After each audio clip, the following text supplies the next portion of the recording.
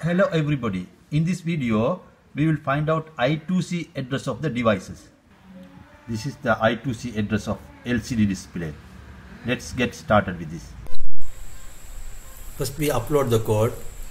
I open the CubeIDE. If anybody doesn't know how to install CubeIDE, I have made a separate video. It's available here. Let's click File, New, STM32 project.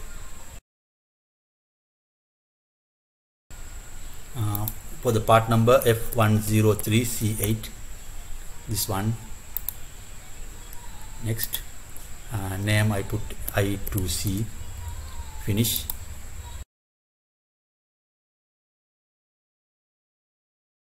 Click system core.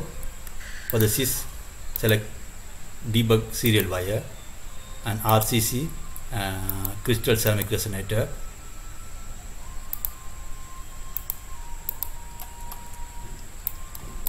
Select connectivity I2C1, I2C, and also USB tick. This is where how we transfer data from STM32 to PC.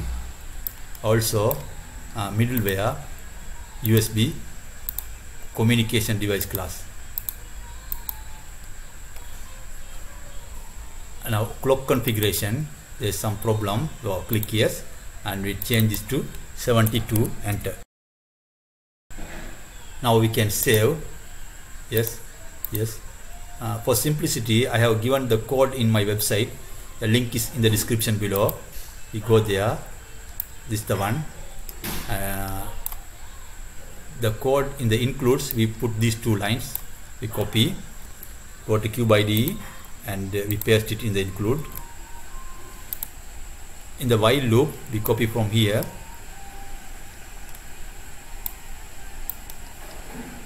until here.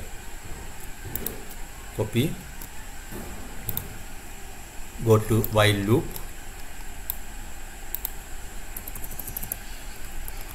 we paste it here. That's all. We can click save and debug for any errors. So what's happening is it check for 1 to 128 address, and we check one by one. If it is found, it gives the address. If it is not there, it transmit no device found. Now we can upload the code. Yeah, the code is uploaded. Now we can remove the ST link, connect these 4 wires to the I2C device. G to ground, 3.3 volt to VCC, B7 to SDA, B6 to SCL. Sometime if it is 5 volt device, connect 5 volt to the VCC. Now we can connect this USB to the PC and start the cool term. Now we remove everything including ST link and connect the I2C device and the USB cable this side, and the other side of the USB cable we connect with the computer. Now we can open the CoolTerm. I have made a separate video how to install CoolTerm. It's available here.